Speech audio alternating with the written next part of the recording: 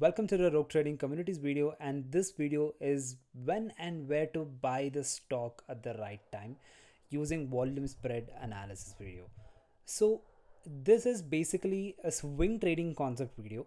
So I think we have almost completed everything in terms of volume spread analysis. I've uploaded literally from the basics of volume spread analysis, the signal of strength, signal of weakness, and then even Wyckoff schematics. I've given an introduction how Wyckoff schematics works and so on for swing trading users out there, right?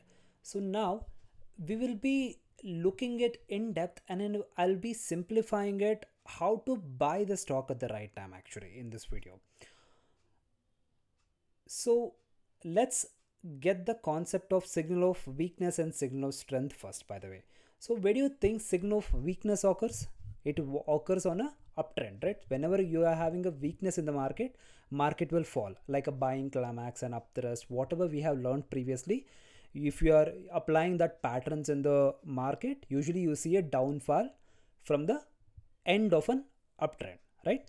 So now if you're applying the opposite of it, that could be the signal of strength. So what are the concepts of signal of strength? What are the patterns of signal of strength? I have already made a videos that is related to stopping volume, selling climax, no supply.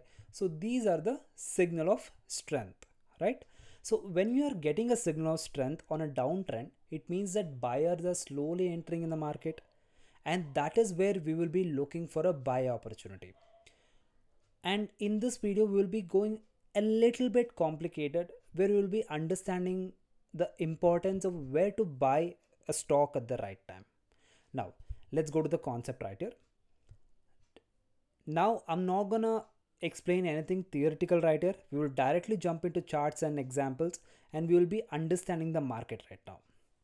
Now in this concept you can see this is an Axis Bank chart of a 30-minute time frame. Then I already told you that I trade swing trading especially on 30 minutes and 1 hour, right? So if you're checking this particular chart right here, Axis Bank, so technically market was on a downtrend, right? So market was on a downtrend, and compare the spread and volume right here. So where do you recognize the signal of strength right here? Because we are looking for a buy opportunity, right? If you're looking for a buy opportunity, you should look for signal of strength right here. So which are the signal of strength? It is simple. If there is a down bar with the ultra high volume, those are our signal of strength, right? So in this particular case, where is the signal of strength right here? So you see there's one particular signal of strength, 2 and 3, right? So technically you got 3 signal of strength right here. So here you got 1 and 2 and 3. You got 3 signal of strength right here. But you have to realize one thing right here is market is on a downtrend, and the more and more the market goes to the lower low, the signal of strength volume is increasing slightly. Have you observed this? So that is the strength of buyers. Buyers are slowly creating their positions in the market. So that is the reason you are getting volumes again and again with an increasing volume. So which is the strongest signal of strength right here? The third one right here, the one which I have marked right here, right? This is the signal of strength, is the highest volume right here. And now if you're recognizing this signal of strength right here, so you have to realize that you're looking for a buy opportunity. But where to buy actually? That is what we will be understanding right here. We will not be getting into what types of entries, where to keep a stop loss. No, we will be recognizing where to buy first. That is the ultimate priority right here, right? So I have given a concept in signal of it could be selling climax or stopping volume. I have recommended the users not to buy around the levels, but instead wait for the market to go above the signal of strength, then look for a buy opportunity, right?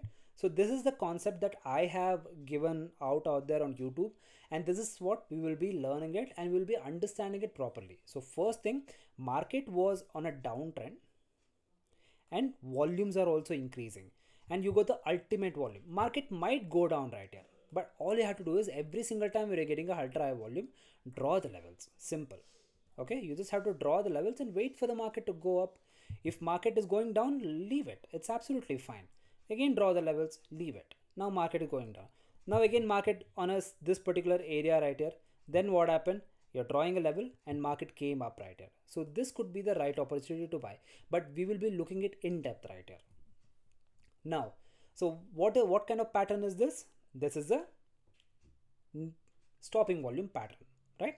Stopping volume, widespread bar, okay, ultra high volume, closing on above the 50% of the level, right?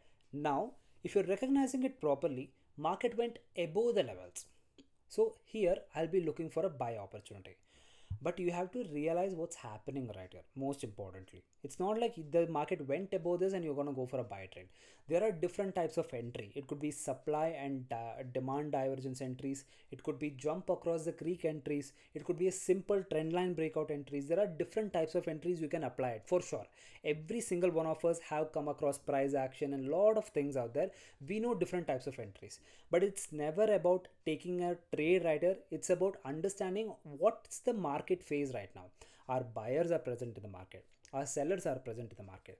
That is what we have to understand first, then only we have to take an entry. But right here, let's assume that now you have a huge signal of strength. This is what we are looking at, right? This is what I draw the level, and right here as you can see, market went towards the higher high. You got a retracement and again market went up. So here you got a huge buy opportunity right here. But if you have to recognize it properly right here, what happened right here, recognize it carefully right here. So in this particular case, market went towards the higher high. I see one particular opportunity right here, the demand and supply divergence opportunity. Forget about it. Well, let's talk about it for sure. All the VSA students know about it, what kind of opportunity I'm talking about right here. And now market went towards the higher high. Now the concept of testing gets back in. So usually market has decided that there are buyers present right here. So buyers are pushing the markets towards the higher. Buyers have entered with huge volume, but buyers will test back and see whether there are sellers are present or not. So what happens? Market will come back again. If there are sellers around these area, so market would create lower low, right? So market would have gone down right here. But what happening right here? Market came back and tested for supply right here. So once they realize that their supply has been exhausted right here, and immediately you're getting a gap up with an increasing volume and markets closing. Especially you call this as a creek. If you have watched the previous Wyckoff schematic videos, you would understand what is a creek level. So usually this particular phase is called the upthrust phase usually. Okay. So this particular phase is called upthrust phase. Market came back and immediately you are getting a push towards the higher high right here. If you're zooming in properly right here, the closing of the jump across the creek, right? The closing of the jump across the creek is above the upthrust action. So that itself is a confirmation saying that buyers are already present in the market. The test has been passed and buyers are already present in the market. And by the way, there are different types of tests, and this is in depth, it goes on, but I'm giving you an overall idea about it. That's it. Okay. So now you have an opportunity here also to look for a buy opportunity. So I had one opportunity, I had two opportunity. That gave me a confirmation twice saying that there are buyers in the market, not sellers right here. Immediately market pushed towards the higher high. If there was seller, market would have created a down move, right? But no, market is pushing towards the higher high right here. But if you're going in depth, if you want more confirmation for a buy trade, look what happened after that. Market went up, again came back and tested the jump across the creek levels right here, right? It came back and again you got a demand and supply divergence right here, and based on that market created a higher high right here. So technically as a VSA trader, I see four types of opportunities right here, only buy opportunities. So I could have literally taken one trade right here, 2, 3 and 4. And if you're wondering why, because we shift with 30-minute time frame and a 1 hour time frame, and right here we might look for demand and supply divergence entries right here, right? So that will clearly tell us whether there are buyers present in the market or sellers present in the market, right? So here we got a proper confirmation, and then immediately after that market went towards the higher high. So this was one of the confirmations where you have to recognize, see what happened right here. Market came down, came down, came down, came down with an increasing volume. This indicator, this area indicated that there are buyers present in the market. And then after how many tests? One, market went up, 1, 2, 3. After three tests, market created a higher high continuously without even looking back at the levels. So technically you had literally four opportunities, safe opportunities. This was a little bit riskier because if market would have reversed from here, market would have gone down. Fine, no problem. But this confirmation, this up bar with a gap up with an increasing volume and the closing above the creek levels, that itself is a ultimate confirmation for me saying that there are buyers entering in the market actually, right? So this was one particular confirmation. The safest one would be these three entries actually. I'm not talking about entries in simple, I'm just talking about how to recognize. So simple, you can see that market was not creating a lower low, instead there was a character change and market was creating a higher high right here. So that was one of the examples on Axis Bank and how to recognize swing trading opportunities in the market. I'll give you one more example in depth to understand how swing trading concepts work. Same example, just like a different chart and different stock, that's it. Okay, here we are looking at Tata Motors. Okay, so Tata Motors, same 30-minute time frame, and right here what you are observing right here, market is on a lower low, market is creating its downtrend right here, right? Now recognize the volume right here. Most importantly, who do you think has a highest volume right here? Around these area, right? Around these area has a highest volume right here. So you have to realize that every single time when market is reaching a new price on a lower low, market's price is increasing. Why? Because buyers are interested to buy at a cheaper price. They want to buy the stock at a cheaper price, so that is the reason they are interested right here. Now what happened, once they reach at this particular area, we will be looking for buy opportunities, right? So even you got one good opportunity right here, even after a lower low, market retraced and went up towards the higher high, but here its intention was only to fill this gap, so then immediately sellers entered, no problem, but you got a proper entry. Again market came to another good level, and here you could have literally drawn a level, right? So now we will be looking at in depth. Now look at this same area, this is where I'm drawing it, that's it, nothing else. Okay, same area, market went up, came back and broke the lower low right here. Now this could have been, forget about all these things that's happened right here, just think about here. And right here you would have thought, okay fine, market broke the lower low right here, means there are still buyers out there and I will look for a sell opportunity. No, no, no, no, don't go for that. Wait for the opportunity, because we are swing traders right here, we are looking for buy opportunities, right? We have to wait for the opportunities. And right here there was a reason why market came down and bounced back. I'll tell you what was the reason in the next slide, but you have to realize right here what's happening right here. First thing, market came back and immediately bounced back, and this particular concept is called spring actually. Okay, so in our Wyckoff schematics we have a concept called spring, where market test is below the smart money activity right here, and once they realize that there are no sellers right here, immediately buyers enter with an increasing volume. You can see the aggression where market is literally creating a gap up right here. So that itself is a aggression saying that there are buyers who have entered properly in the markets right here.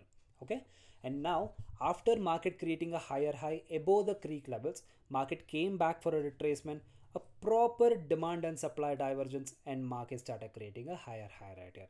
If you're looking for an opportunity, I would have shifted to 1 hour time frame, and here the demand and supply divergence and no demand followed by a confirmation bar gave me an idea that there are no sellers in the market, but there are buyers who have entered the market actually. So that could be one of the ultimate confirmation for me to look for a buy opportunity right here, right? I would have taken a trade for sure, 100%. So this was one of the examples, and after that what happened, immediately market went towards the higher high, and look what is the result right here. This is where you would have taken an opportunity and where you have reached literally from 394 to 454, and market is still going on a higher high right here. Okay, literally. But now getting back to the concept, why there was a spring right here, why market came down. First you have to realize that not every single time that market is actually creating a lower low and immediately will bounce back. There should be a reference, right? There should be a support or a resistance for a bounce back. If there should be some support right here, right? There should be some support. That's the reason market once bounced back, right? So you have to realize what happened right here previously. Also you have to realize the previous price action also right here. Now if we are zooming out right here, going back, look what happened previously right here. Now market came down, that itself actually gave me a proper support area right here. That is one particular strong support where market, the buyers aggressively entered at these particular levels of 373 rupees. Compare the price right here. So the buyers aggressively entered at 373 rupees, and I can see there is a huge volume right here, right? Compared to all the volumes, there is a huge volume right here. That itself is indicating that there is a huge smart money's presence right here.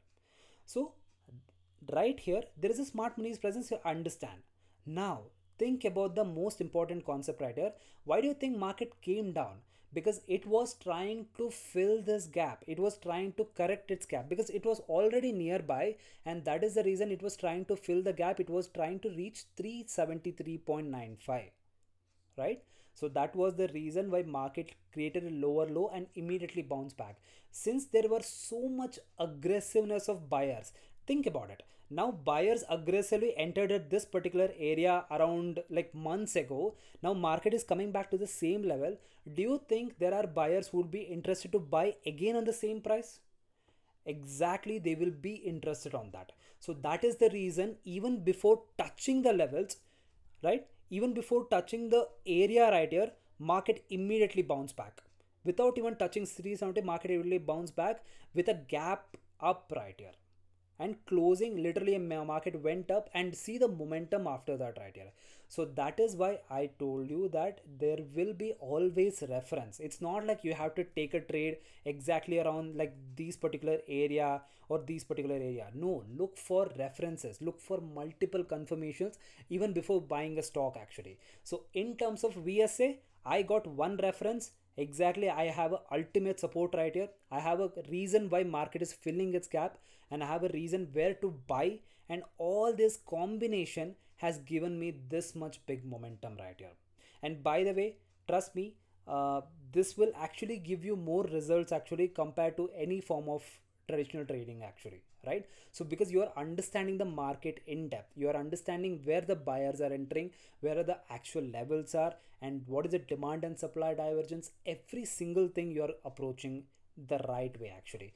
So that was the concept of swing trading and how to buy it. In depth we can go ahead, because these are something that I teach to the one-on-one students out there. I teach in the practical sessions, and I'm going to teach in the upcoming days, because we are actually coming up with smart money concepts and a lot of things in the upcoming days we will be bringing it. But it's going to take some time, not like immediately, but it's going to take some time, because we are testing out a lot of concepts across with traders across the world actually. So that is the reason. So we'll get back with you guys, and I'll be making more and more content in the upcoming days. And yeah, so that's it, that's for the session, and thank you so much. We'll see you in the next videos, and please, if you liked it, please subscribe and share it as much as possible. The more and more the channel grows, the more and more it motivates me to make more videos like this. And yeah, signing off, goodbye.